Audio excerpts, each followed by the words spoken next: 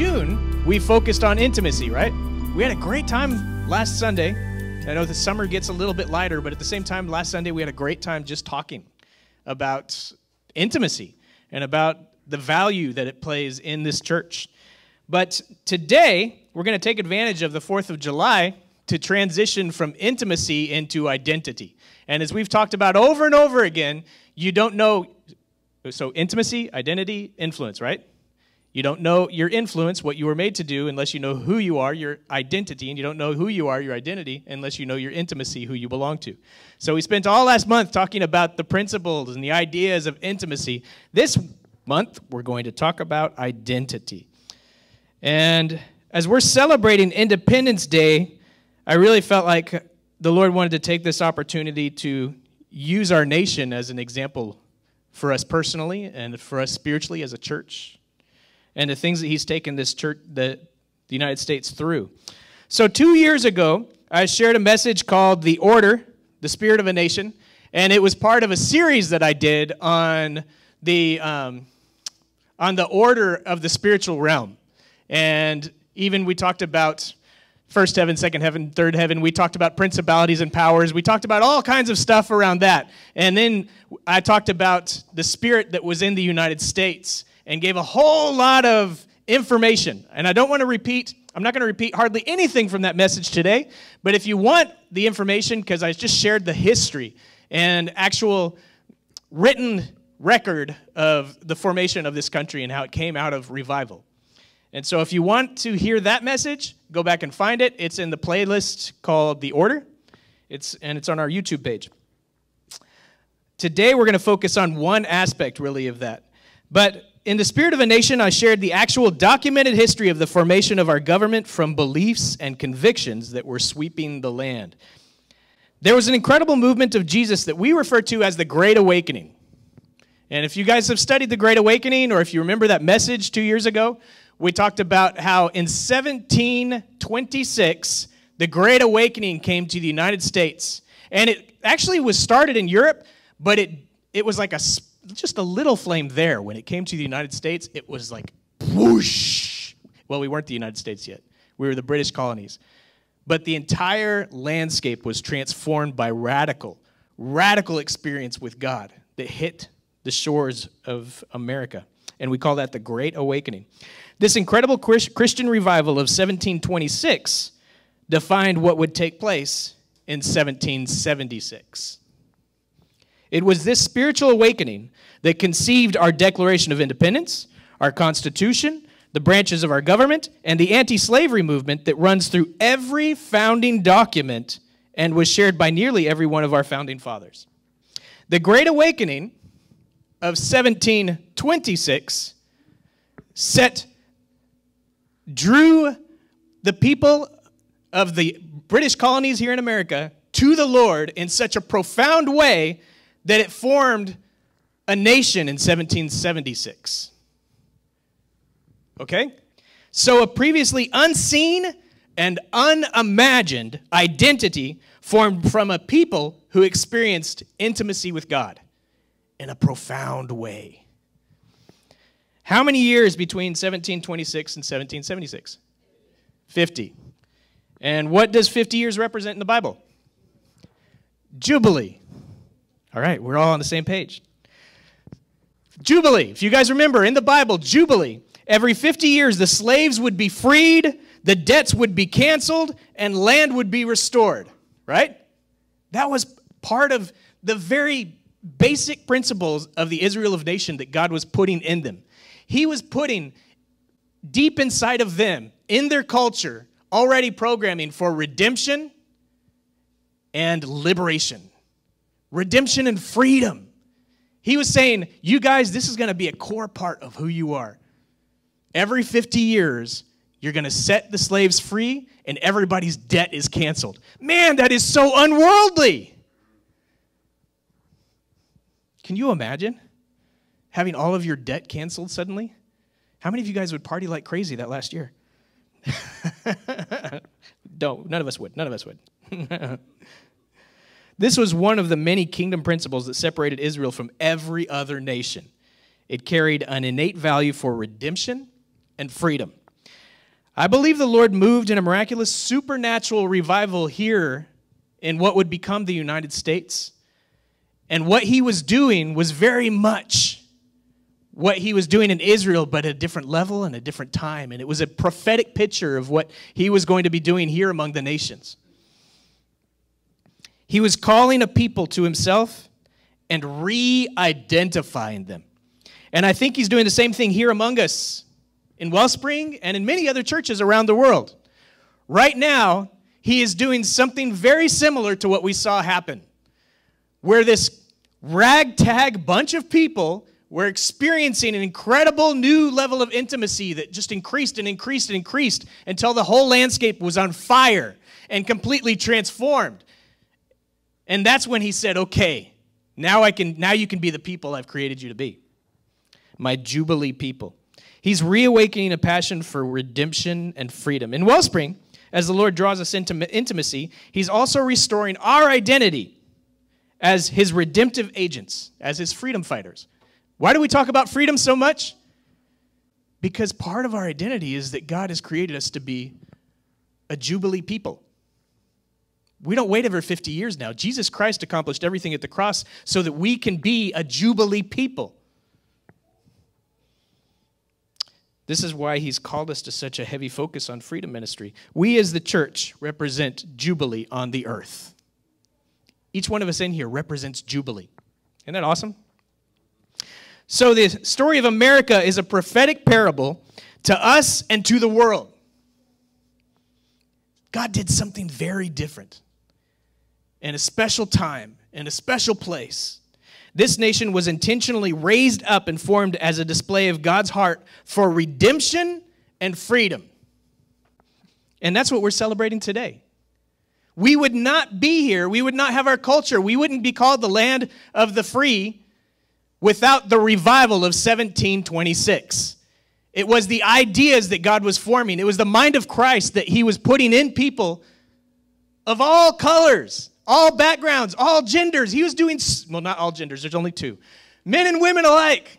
He was doing amazing things among the people who had come here for various reasons to form a people. Prior to 1726, people came to America for many different reasons, but it was never for reasons of comfort. The comfortable did not make it across the sea. The comfortable did not come to a land where you had to be an adventurous pioneer to survive. Who were the people that came here? It was the people that were bold. It was the people that were bold. People came here because they were enslaved by debt. They had a name that had been dishonored. They belonged to a caste system. They were enslaved by servitude, by poverty, by religious persecution. They were people who had no hope of prosperity where they were, so they were willing to give everything up to come here and live in this dangerous, challenging land where nothing is promised you except the chance to work and make something happen. And God took this incredible group of desperate adventurers and started a fire. He was working revival in Europe already, but it didn't catch fire till it caught this desperate group of adventurers that had moved here for various reasons, but all because they were enslaved by something. They came here to be free. They came because they had no opportunity to prosper where they were. And it was in this hodgepodge of adventurous and desperate people that the Holy Spirit exploded onto the scene, drawing all men and women, race and color, to himself and conceiving a nation out of revival. The United States of America was birthed out of the Great Awakening, one of the greatest revivals, but not the greatest. That's still just beginning. Psalm 33:12. Blessed and prosperous is that nation who has God as their Lord. They will be the people he has chosen for his own. The people that were gathering here, as they experienced the fire of God being lit up among them, they suddenly had a very real experience of this scripture. Galatians 3:28. There's no longer Jew or Gentile, slave or free, male and female, for you are all one in Christ Jesus. Galatians 3:28 was the rising sentiment among the people as revival swept the land. God was leveling the playing field. He was removing prejudice. He was bringing people together that were never together before. Unity, equality, freedom, these were all ideas that were being birthed through the redemptive power of Jesus Christ in this country. They didn't bring it with them, but they found it when they came here. This is Dr. Walter E. Williams. He says, an estimated 3/4 of all people alive were trapped in bondage against their will, either in some form of slavery or serfdom. At the time that God started doing amazing things here, 3/4. 75% of all people in the world were enslaved. So what God was doing here was different than anything else going on in the world. The perception of slavery as morally unacceptable didn't become widespread until the middle of the 18th century in America and was still very prevalent in much of the rest of the world. Among those who turned against slavery in the 18th century were George Washington, Thomas Jefferson, Patrick Henry, and other American leaders. You could research all of the 18th century Africa or Asia or the Middle East without finding any comparable rejection of slavery there. This wasn't happening anywhere in the world, but it started happening here in a revival. It was the heart of God. He was doing something amazing, and he was igniting a passion. This was a very isolated formation of ideas that was coming out of this spiritual revival first sparked in Europe, but only erupting into full flame in the American colonies. The common sentiment of the Great Awakening was best worded by George Whitefield, who was one of the founders of Methodism and the evangelical movement. He was one of the biggest speakers in the first Great Awakening. Oh, stupendous love! While we were his enemies, God sent forth his Son, made of a woman, made under the law, that he might become a curse for us. Oh, the freeness, as well as the infinity of the love of God our Father. It is unsearchable. I am lost in contemplating it. It is past finding out. This was the sentiment. This was the idea. This was the feeling that was just running all across the colonies. Again, this is before the United States became the United States. But God was forming something. He was forming a movement. He was moving in a powerful way. And it wasn't just great preaching. Whitefield was an amazing preacher, and they had a lot of other great preachers. It wasn't just great preaching, though. People were experiencing the presence of God. And not only were they experiencing the presence of God, they were experiencing the power of God in ways that they'd never seen before. The miraculous was happening. Whitefield, one of the founders of Methodism and the evangelical movement, was the most noted preacher of the First Great Awakening, the spiritual revival that swept the English colonies from 1726 to around 1770. The message of Whitefield and the Great Awakening transformed the culture of colonial America. It changed everything. It changed everything. You couldn't go anywhere without seeing the changes it was making in people. And sometimes we talk about what should revival look like. Go back and study what happened in this revival. That's what revival should look like. But at our time, it should look like more. I know we're happy when we feel like a supernatural tingling in the atmosphere.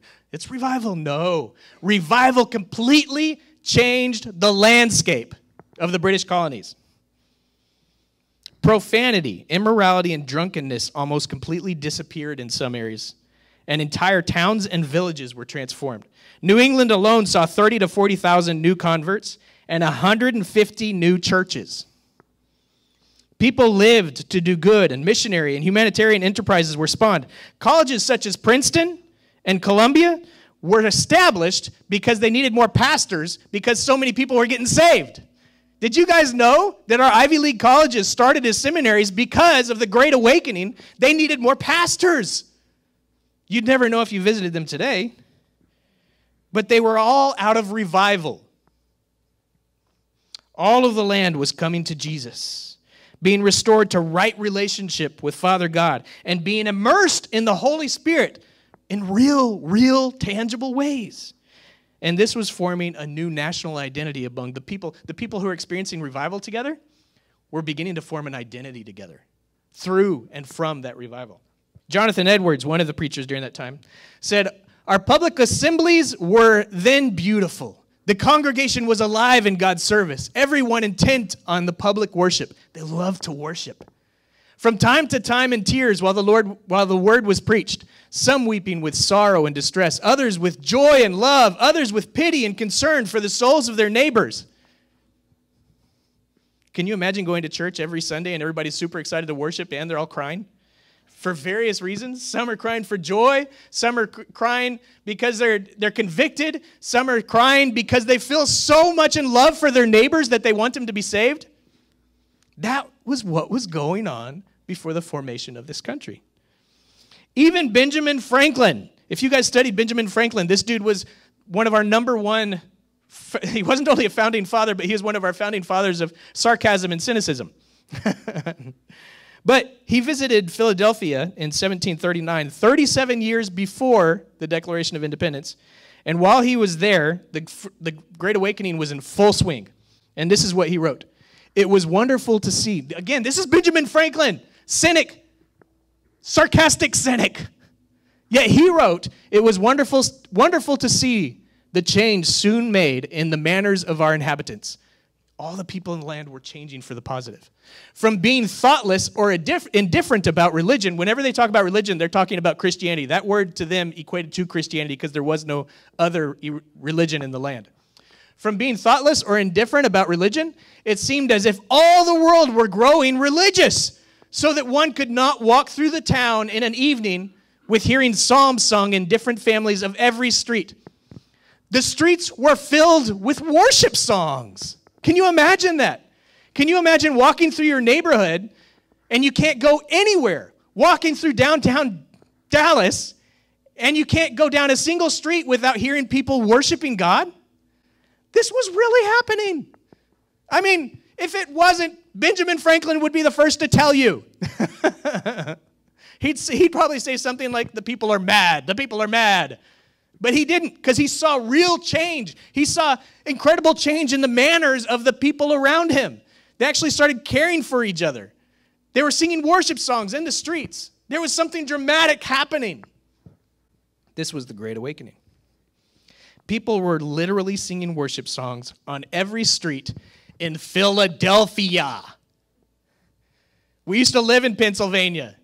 You didn't go to Philadelphia unless you really had to. But in this place, revival had hit in such a way that every inhabitant was impacted. Bars were shutting down. People were leaving work to go to church. People were traveling extra long just to hear a message and be impacted by the Word of God. Biblical ideas, this is interesting. So women, Native Americans, and those of African descent all participated in the Great Awakening. Everyone was involved. Barriers came down as Whitfield's own journal shared stories of men, women, black and white, all coming together, casting racism and prejudice to the side to embrace the Spirit of Christ. He has records of this in his journal. Whitfield famously said that he believed that God would highly favor the black community and show the world that the Lord was no respecter of men. This is radical stuff that was coming out of the Great Awakening in the United States. And this radical stuff that no one else was contemplating in the rest of the world, it all came out of the presence of God and was beginning to form an identity. It came from intimacy to begin forming and percolating and bubbling up to form an identity of a people. Biblical ideas of creation and equality became common thought and the foundation of this nation. And because of this national revival, these Protestant Christian views were developing political, economic, and social ideas that existed nowhere else in the world. The idea of America as the home of the free was not just words, guys. It was not just words. It was not just a political mantra. It was truth. It was experienced. And originally, it was not referring to freedom to debase ourselves in sin, as our culture adamantly pushes for today. Today, when we talk about the land of the free, we think it means we're free to sin all we want, but that was not the mentality that was going on here. It wasn't the spirit. It was based in moral outrage against tyrannical rule, against religious persecution, and against the devaluing of human life. It was the preaching of the revived church that formed the language and culture of a rising nation. Just prior to 1726, many of the church leaders at that time were actually talking about how hopeless the American church scene looked. They were actually, before 1726, before revival broke out, they were talking about how dry the American church was, how unalive it was. It was dead and apathetic. That was the conversation. Then, boom, fire hit, and it went boom, and changed everything. Suddenly, the Holy Spirit sparked a forest fire, drawing men and women of all walks of life into deep intimacy with himself. Phyllis Wheatley, this is America's first published black poet, and she was greatly moved by Whitefield, the preacher. And she actually wrote this, when he died, she wrote this in his honor. Thou didst in strains of eloquence refined, inflame the heart and captivate the mind. The greatest gift that even God can give, he freely offered to the numerous throng. Take him, ye Africans, he longs for you. Impartial Savior is his title due. This is Phyllis Wheatley. Phyllis Wheatley was sold into slavery at the age of 7 by an African chief. And she was bought by the Wheatleys, and she was adopted into the family like a daughter. And she was raised up and encouraged to be a poet, and she became an amazing poet. She actually became friends with George Washington. George Washington loved her writing. As people were drawing near to God, he began to humanize slaves and make people aware of the evil inherent in the institution of slavery. This began to develop a shared value of freedom, and black and white were drawn together in resisting the tyranny of the British government and resisting its inherent culture of slavery. This was said of Crispus. Have you guys ever heard of Crispus? Yeah? Patriot, protest leader. Leader and voice that day, the first to defy and the first to die. He was black. One of our first American martyrs in the United States was a black man. He was an escaped slave who became a free man.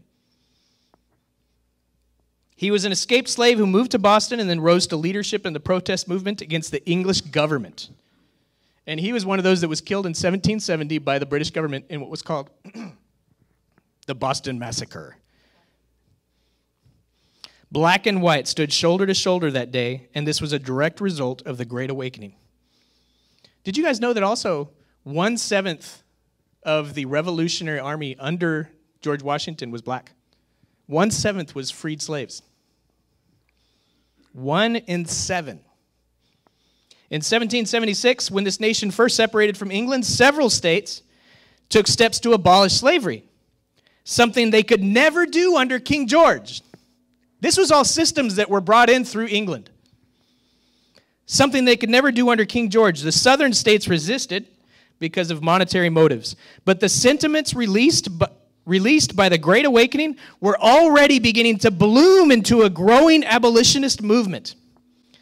And this was the question that everyone was asking among themselves in their communities and in their meetings and all over this land. If we are all creatures of the same Creator, and if Christ died that all might be saved, then how can slavery ever be justified? This was the common conversation before 1776, beginning at 1726, because Christ motivated the conversation through the great revival that was happening. And even today, we are having conversations, but there is no fix except through Jesus Christ, who set things in motion the first time and will get us back on track again. After being radically impacted by Jesus, people were having conversations and they were implementing Christ-minded ideas that had never formed any other nation in existence. Even today, when we arrogantly try to take what we believe in America and push it on another nation, it inevitably fails nearly every time because they weren't formed out of revival. And we forget to bring the revival, we just bring the principles, and they don't work outside of revival. The American parable was a story of intimacy with God forming a radical new identity, and this identity carried a name, freedom. In order to experience this freedom, they would have to cut their tie with an old bloodline. We talk about that, right? A lot in our freedom ministry. Cutting off the old bloodline. In freedom ministry, you talk about cutting off old bloodlines and being grafted into Christ, right? This was something that they were discovering in a very tangible, real way. The free America needed to cut the old bloodline and receive a new identity. The Great Awakening prepared them for the cut. That's what God was doing when he brought these people together that had come to this nation for various reasons, but he lit them on fire with his holy presence. They were experiencing him. They were experiencing his mind. They were experiencing the power of his love. Radical things were happening, right? And in all of that, it was a preparation for the cut. Because he wanted to cut them off from where they came from and graft them into a new thing. But though conviction was palpable in the air, not all were willing to complete the sever, especially the southern states. And I'm a southerner. I was an army brat, but I grew up being told that the Civil War had nothing to do with slavery, because that's what southerners tell each other. But it did. And, you know, we all have to be uneducated in some things and be willing to learn other things. But we have to do it through the right. We really have to do it through the heart of God and really seek the heart of God and what was he doing in his people, the people he called to himself. What was he giving in the revelation? Because otherwise we really do get caught up in one person's formation of history and then another person's formation of history, and we miss the facts and the truth. And so much of what's being taught now and even rewritten is completely missing the fact that there was a great awakening that initiated all the good things. And even some of the convictions that did not get completely lived out. So unfortunately, the southern states longed for freedom from English tyranny, but we were not determined to keep that same tyrannical cult. We desired freedom from England, but we wanted to keep the same tyrannical behavior amongst ourselves in slavery. They wanted new freedom, but old prosperity and power. And that's what a lot of us still run into. We want freedom, but we still want to have the power that the old ways would give us. This double-mindedness in applying the transformative power of Christ is what eventually led to the Civil War. Ultimately, the great divide of our nation was how far we would follow the Jubilee principles of Christ. How far would we be willing to go? John Allen, one of the preachers during that time, said, "Blush ye, pretended votaries of freedom, ye trifling patriots, who are making a vain parade of being advocates for the liberties of mankind, who are thus making a mockery of your profession by trampling on the sacred natural rights and privileges of Africans." So once these conversations started happening, then the real battles also started happening. How much are we willing to sacrifice for the things that God is putting on our hearts? How radical are we going to get for this amazing things that God is doing among us? And lines started being drawn. And even people like John Allen and a lot of other people started pointing out, you guys are being a bunch of hypocrites. You're talking about liberty, and yet you own slaves. And it was something that was really being battled, even among our forefathers. When the first Continental Congress met in 1774, so that's 2 years before the Declaration of Independence, they mainly met to discuss what they're going to do about all the occupying British military and what was going on in the land. But do you know what they ended up doing while they were together? They made a radical resolution. Our national forefathers passed a resolution stating that the slave trade should be abolished and that nations engaged in it should be boycotted. This is what our forefathers did when they came together. What do we do about this British? Oh, I don't know what to do about this British. Look at all this military. What do we do? I don't know. Let's end slavery. If anybody tells you this wasn't happening, to call them a liar, please. This is what was happening. All 13 states, except Georgia, agreed to this. All of the states, except Georgia, had banned or suspended the importation of slaves within the next 13-year period. Unfortunately, later, what happened when the states got back together after the war and everything had kind of settled down a little bit, then the South said, okay, that was great. We need to undo this, because they really depended on the system that they already had in place. And so then it was pushed, instead of all of us are doing it together, then it became a state decision. And again, this is one of those things that eventually led to the Civil War. In not taking a united and firm stance against the sin of slavery, their inaction brought destruction and violence upon later generations. Their refusal to fully embody their calling as the Jubilee nation left them unsevered from their previous bloodline. The United States was supposed to be the Jubilee nation, but they only went partial. It's kind of like the story of Israel over and over again, right? They're supposed to be the promised people, but they took steps, and they'd say, okay, we'll go this far, and we'll give this much up and not this. We're going to do this, but we're going to keep this. And the American nation, this Jubilee nation, found itself in the same situation.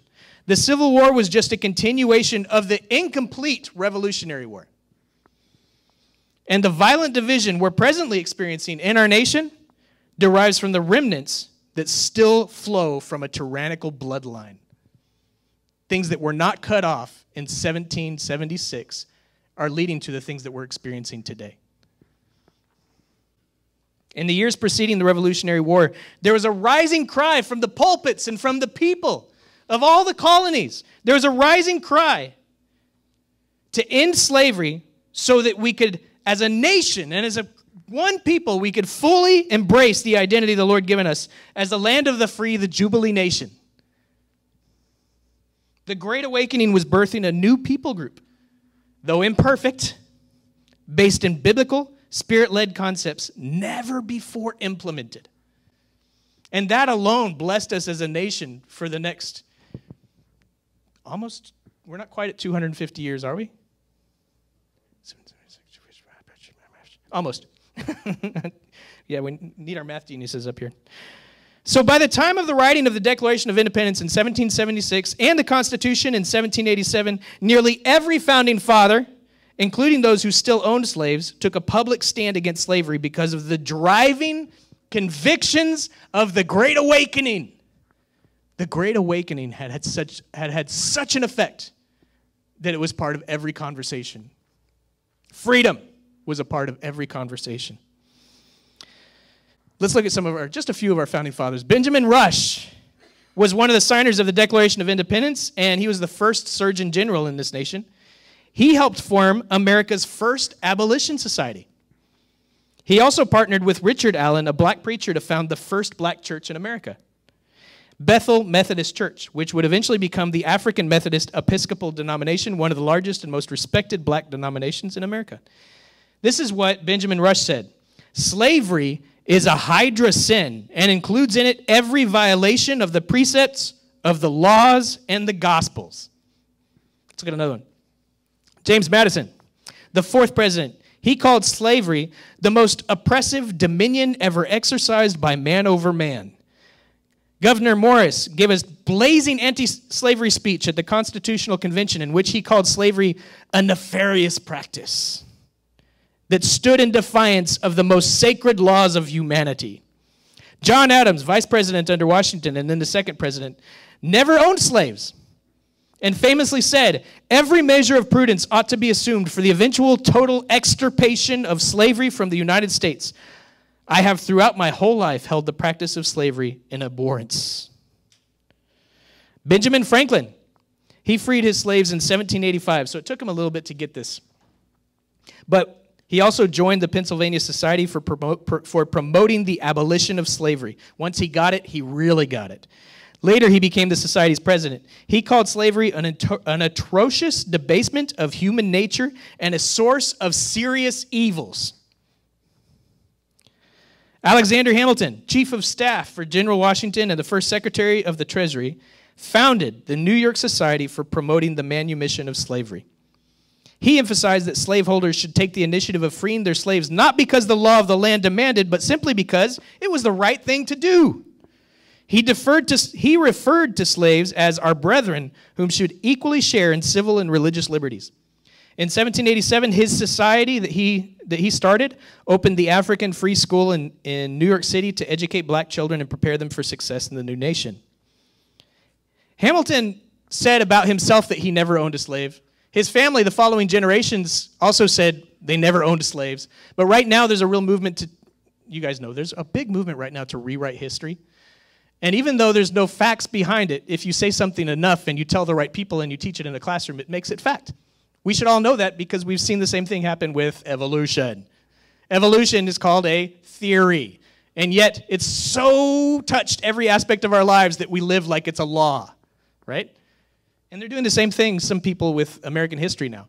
And so they're actually saying that, that Hamilton owned slaves, even though there's no proof in history.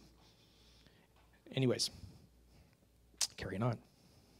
George Washington, the first and only president to be elected into office twice with 100% of electoral votes, was born into a Virginia slaveholding family. But he wrote in 1786, "There is not a man living who wishes more sincerely than I do to see a plan adopted for the abolition of slavery."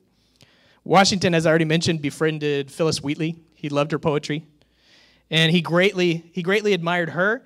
But also, as I already mentioned, he 1/7 of his armies was free black men. He had a great respect because he fought alongside. Before he died, he managed to transition his estate at Mount Vernon to slave-free. He offered freedom to all of his slaves, but if they wanted to stay, he offered them a salary. Not only that, but he built a school for all of his slave families so that they could be prepared when they did leave. They would be educated in order to really embrace the opportunities that they would have. That was George Washington. Patrick Henry, he's one of the interesting ones. They're all interesting. They all had to battle new ideas. They all had to feel these convictions, which they really felt, and decide what they wanted to do with it, right? We have no idea the pressure that was on them. We have some things going on in the world that we should start making some serious decisions about, what we're going to believe and what we're going to do. But at that time, because of the revival that took place, it was everywhere. The pressure of the conviction of the Holy Spirit to change thinking. So Patrick Henry, can anybody tell me what he famously said? Yes, give me liberty or give me death, but don't free my slaves. It was unfortunate. Patrick Henry was an example of one of our forefathers who lived in contradiction. He actually did get up. So he said statements like that, and he got up many times and talked about the horrors of slavery. But when it came down to it, he still owned slaves. He spoke passionately against slavery, believed it was sinful and wrong, and yet continued owning slaves. He was like the rich young ruler in the Bible who said he'd do whatever he needed to do to be righteous. Remember that guy? The rich young ruler in the Bible went up to Jesus, and he thought he had it all together. What else must I do? And Jesus said, okay, sell everything and follow me. And what did he do? He turned around and walked away, probably distraught and destroyed for the rest of his life. We don't know the rest of the story. When Jesus said, sell everything and follow me, the young man walked away unable to release his life of convenience. Patrick Henry said this. This is a quote from Patrick Henry in responding to one of his friends who was continually saying, why are you still owning slaves? This is what you said. Why are you doing this? He was constantly holding his feet to the fire. This is what's coming out of your mouth. This is your lifestyle. Are you going to do what you're saying? And this is Patrick Henry's response. Would anyone believe I am the master of slaves of my own purchase? I'm drawn along by the general inconvenience of living here without them. I will not. I cannot justify it. He refused to repent. He had all the conviction, but no fruit of repentance in his life. Pay attention. Pay attention to this. Pay attention to this. Patrick Henry willfully made a bad lifestyle choice that he could not defend or justify. He knew and was strongly convicted by the evil of slavery, yet, in a way, he was a slave to convenience and refused to make the hard changes. His conflicted story is the epitome of men and women who call themselves Christians because they feel the conviction but are unwilling to cut off the old bloodline completely. He was double-minded. Like so many others of his time and ours today, the double-minded want the benefit of Jesus, but not the inconvenience. The true gospel is an inconvenient gospel, guys. And as we're experiencing true revival among us, as this thing increases, because this is going to increase among us, and all of us are going to have to face some hard decisions because the true gospel is inconvenient.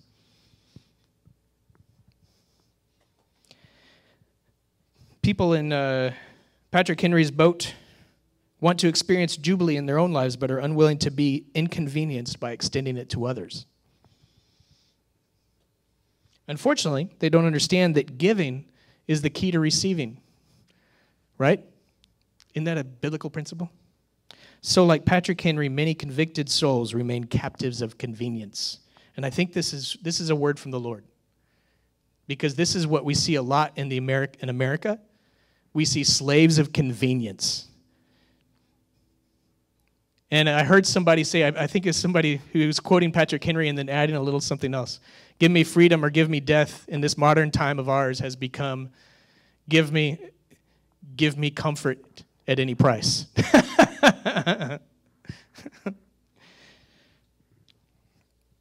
All right. And then we have Thomas Jefferson. To bring it back, Thomas Jefferson called slavery a moral depravity and hideous blot and said that it presented the greatest threat to the future survival of America. Do you think he was prophetic? He saw something, didn't he? He said, guys, this thing right here is going to destroy us if we don't handle it right. They didn't listen to him. Jefferson was very aware of the line of sin and iniquity that needed to be severed in order for this people to rise to their higher identity and calling. In an early draft of the Declaration of Independence, he actually wrote, this was taken out of the Declaration of Independence, but in one of his early drafts, he accused the King of England of waging war against human nature itself, because he blamed the King of England as the one who initially brought the slavery into the United States and that culture. So he put all the blame on the king. They took that out of the final draft. I don't know why. Because I think Thomas Jefferson actually got a very spiritual and true principle. The bloodline has to be cut. And the King of England was the bloodline. The government of England was the bloodline. And it carried a tyrannical thing that if it wasn't completely cut would continue in a different way here in the United States. It would continue different because of all the good that had come out of the revival, but it would still be there in some seed form. Which even today, if we talk about the sin of convenience, we see it in an intense way in abortion. Abortion is the sin of convenience. So this is what did make it in. We hold these truths to be self-evident that all men are created equal, that they are endowed by their Creator with certain unalienable rights, that among these are life, liberty, and the pursuit of happiness. There are so many important words in this. The most important in the beginning is right here. This all came out of the awakening. This all came out of revival. The very thinking that formed this nation is summed up right here. This is what came out in 1726, percolated over 50 years, and launched a nation, a Jubilee nation, in 1776. A common shared view of Creator God formed the foundation of this nation. And that shared view was birthed out of church revivals. The identity of a nation was being formed from intimacy with God. In radical relationship with Jesus, his mind, the mind of Christ, and his thinking began to permeate and saturate all the people. Everyone was being transformed in a radical way. Their thinking was being changed. Their lifestyles were being changed. People were becoming friends that before would have barriers of color and gender. This thinking changed their paradigm and transformed their worldview. The people of this nation had experienced relationship with a very real Lord God. Therefore, they could not deny that there was a creator. And this made its way in the documents, in the thinking, and everything that was being formed. There was a basic foundation that there is a creator who has made us. We are all created by the Creator. This Creator values his creation and gives each one certain rights, 3 of those being life, liberty, and the pursuit of happiness. Every human being has a right to live, to be free from tyranny, and to eat the fruits of their labor. That's what this stuff meant. This was and continues to be radical stuff. Self-evident truths, founding principles of a national identity. First of all, there is a Creator. This is where we came from as a nation. An agreement that there is a Creator. Number 2, the Creator makes all humans equally valuable. In the eyes of God, there's not one person in this room or that we know that is less valuable than I am or more valuable than I am. We are all greatly beloved by the one who made us. Number 3, the Creator incorporates in each and every human certain inherent rights, including the right to live, to be free from oppression and subjugation, and to prosper. I know some people get really irritated by what they call the prosperity gospel, but America was based on a prosperity gospel, guys. It's in the Declaration of Independence. We were made to prosper, and we should all have the freedom to pursue that. We should all be free to work hard and eat the fruit of our labor. That's what all of this meant. Every principle was founded in biblical ideas instilled during the Great Awakening. So whenever you think about and whenever you celebrate today, July 4th, whenever you celebrate 1776, the signing of the Declaration of Independence, whenever you celebrate this, remember the 50 years that made it happen. 1726. Every July 4th, celebrate the Great Awakening that enabled the Declaration of Independence. Celebrate the intimacy of God that formed the identity of God that we get to celebrate. All of it came out of a revival movement beyond anything we've seen in our lifetime together. 50 years. Jubilee Nation. What was just a group of colonies like so many other colonies around the world. There were colonies all over the world. But what happened here was different. And it was a revival that made that difference. You know, the American colonies weren't any better than any other colony in the world. It's just supernatural and the incredible favor and grace of God that when the preachers who were preaching the same thing in Europe came to the land, there was a hunger to receive it. There was a hunger for the freedom that it lit up within the people. And we had a radical experience with the Lord that became and formed a Jubilee nation. It became a prophetic picture of what the Lord wanted to do around the world. It wasn't perfect, but it was sincere enough that for all the following generations, this country we live in would be called the land of the free. It made enough of a difference and an impact because of the revival that it came out of. And now I think the Lord is bringing us into another great awakening. I believe with all my heart that we are stepping into another great awakening. We are beginning. It's just beginning.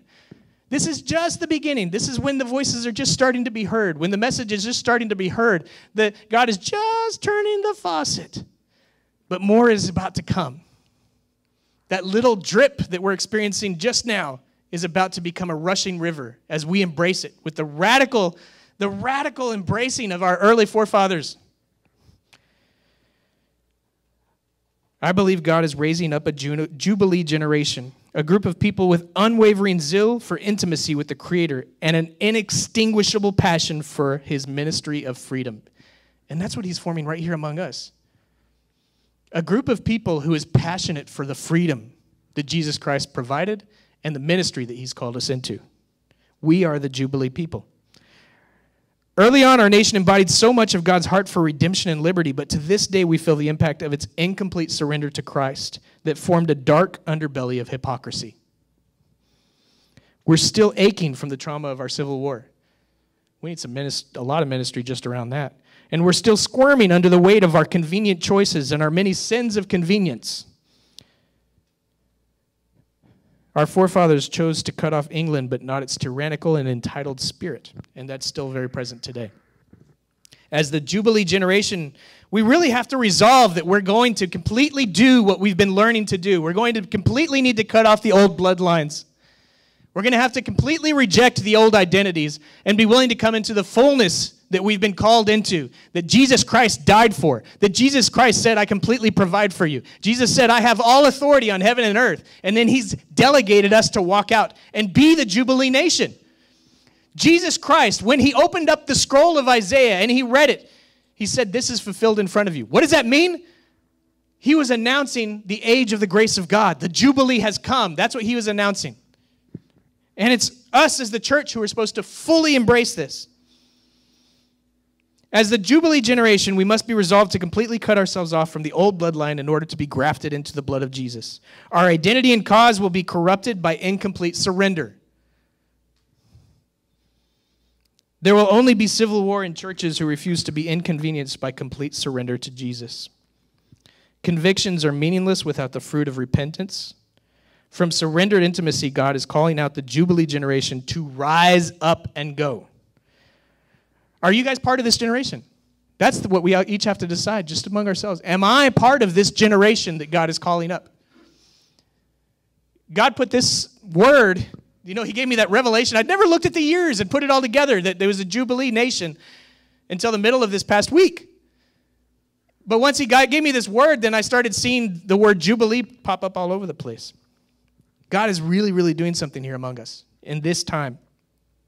Luke 4:18-19. The Spirit of the Lord is upon me, for He has anointed me to bring good news to the poor. He has sent me to proclaim that captives will be released, that the blind will see, that the oppressed will be set free, and that the time of the Lord's favor has come. We are in the Jubilee. If we'll embrace it and walk in it as a free people, as a freeing people, as freedom fighters, spiritually and naturally. The prophet Isaiah wrote these words. Jesus Christ spoke these words. We fully embody these words. And I want to encourage us, don't be Patrick Henrys. Do not go halfway. Don't embrace the speech but not the actions. We have to go 100% and fully embrace an inconvenient gospel. This is the inconvenient gospel. Receive the Spirit of the Lord. He is anointing you to bring the news of salvation and transformation through the name of Jesus. Where people have lacked, they may now prosper. You are being sent to declare that the captives must be released. We're sent to declare this. The captives must be released. Eyes are now open to receive revelation. We declare this. The oppressed must be set free. We will settle for nothing less. This is the time of God's favor and grace. All of this is what we proclaim. And we walk 24/7, every aspect, there is no secularization. Every compartment is no longer a compartment. We are 100% walking into every aspect of our lives, declaring the captives must be released. Eyes are now open to receive revelation. The oppressed must be set free. This is the time of God's favor and grace. That might mean that we have to actually speak up even to those that are confined by religious spirits, even to those that are only preaching gloom and doom. No, this is the time of the Lord's favor. This is the identity the Lord is calling you and I into. Are we willing to fully embrace the identity of Jubilee and live in it, partake of it, and pass it on, share it? There's no halfway or partial surrender involved. There's no selective sacrifice, a little bit over here, but not over here. If we live that way, we're leaving the hard choices for future generations. We're just declaring to the future generations, the ones coming behind us, sorry, folks, y'all are going to have civil war and suffer violence because I won't stand up 100%. The good news of the kingdom is inconvenient, and it is also complete. Will we fully embrace the blood of Jesus and cut ourselves off from the old kingdom? Will we defend the right to life? Remember, it says life, liberty, pursuit of happiness. Will we defend life? Will we rise up and fully embody redemption and freedom? Will we stand for the righteous principles that prosper a people and a land, that historically have prospered a people and a land? But there's so much more that God wants to do. But it means that we have to get back to the place that birthed us, back into the presence of God. No social program,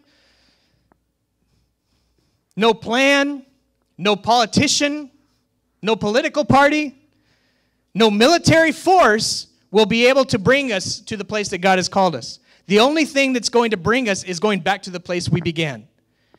The place we began was intimacy with God. When a nation goes down or a society perishes, one condition may always be found. They forgot where they came from. They lost sight of what had brought them along. And I know that's happening very intentionally in our country. And we have to resist it and remember where we came from. We came out of intimacy with God. That's what made this nation so special. But I also believe, like I already said, God is calling us, not just as a nation, but as a people. He's moving. He's moving beyond our national borders in the Jubilee movement. And it's going to be an international people of Jubilee, rising up and representing what we already saw, what Jesus professed, the scripture from Isaiah. Awesome.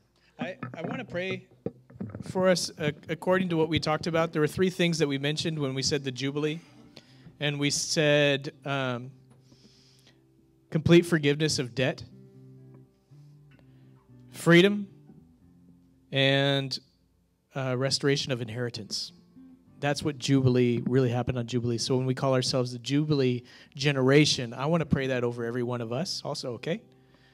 Lord, thank you so much. Thank you that you've given us this word for this Sunday. Thank you, Lord, that you have declared over us that we are the Jubilee generation right here. No matter the age, we are a people of Jubilee. And in saying that, you are declaring, and I am professing your declaration today, these 3 things, that every person in this room, all of their debt would be erased, completely forgiven, in the name of Jesus Christ. Thank you, Lord. I speak prosperity and blessing over every person financially in this place, in the name of Jesus. Lord, not by might, not by power, but by your Spirit, I declare, in the name of Jesus Christ. Thank you, Lord. That is part of the shift. The second part of the shift, I declare freedom over every person in here. Anyone who has been enslaved by thought patterns, they've felt enslaved by the things that they've grown up in their family, by their own behavior, by addiction, I declare freedom in the name of Jesus Christ. By situations that there's no other way out of, I declare freedom in the name of Jesus. Again, not by power, not by might, but by your Spirit, I declare in the name of Jesus Christ. And number 3, I declare that there will be a restoration of inheritance among us. Every person here, the things that were stolen by the enemy, the things that were stolen by conniving, even the things that were lost to bad decisions, we declare in the name of Jesus Christ restoration of their inheritance. Thank you, Lord. Restoration of inheritance.